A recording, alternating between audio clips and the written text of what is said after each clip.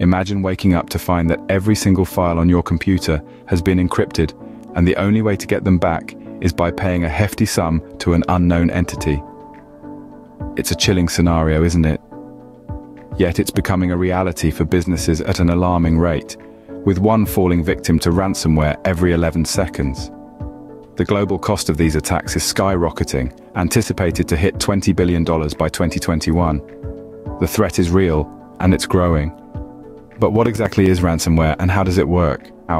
In the simplest terms, ransomware is a type of malicious software.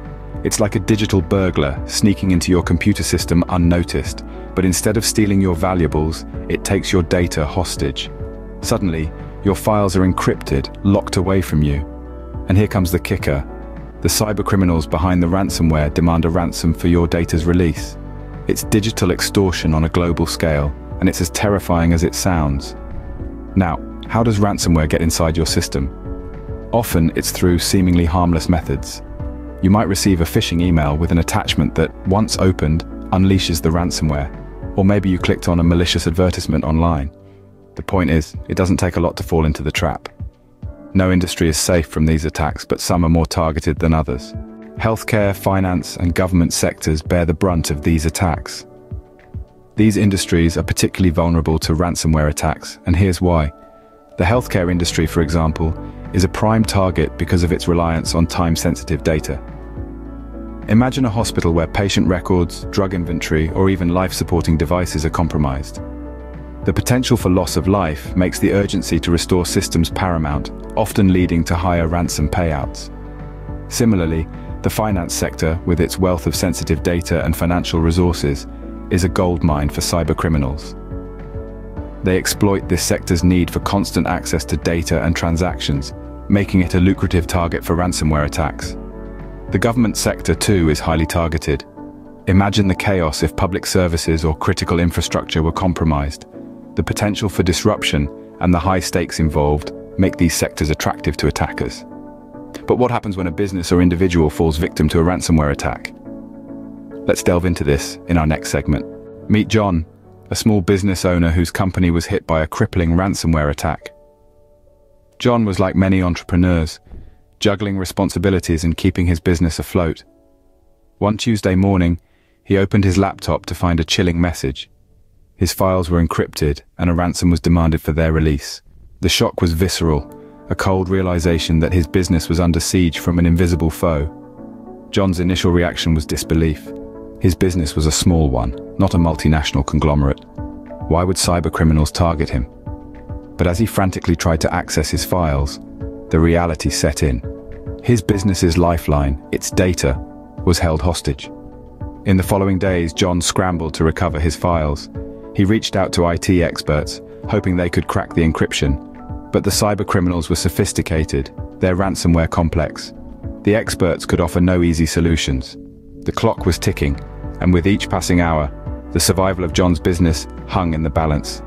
Then came the difficult decision, to pay or not to pay the ransom. John was torn. Paying would encourage the criminals, yet not paying could mean the end of his business. After much deliberation, John decided to pay, a decision that weighed heavily on his conscience. John's business survived the attack, but it was a Pyrrhic victory. The financial impact was significant, but the damage didn't stop there. His business's reputation took a hit. Customers questioned the security of their data, and some took their business elsewhere. The ransomware attack left a scar, a constant reminder of the vulnerability of the digital world. John's story is not unique. It's a stark reminder of the devastation a ransomware attack can bring. It highlights the importance of strong cybersecurity measures and the grim reality that no one is immune to these attacks.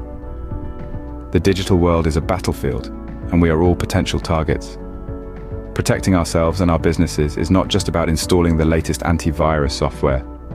It's about understanding the threat, staying vigilant, and being prepared for the unexpected. So what can we learn from John's story?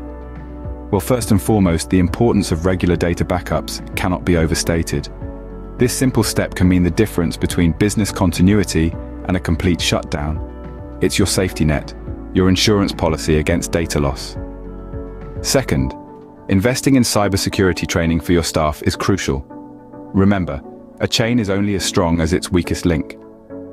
Ensuring that everyone understands how to identify and avoid potential threats can significantly reduce the risk of a ransomware attack. Third, having an incident response plan in place is essential. This plan should outline the steps to take in the event of an attack, helping to minimize damage and disruption.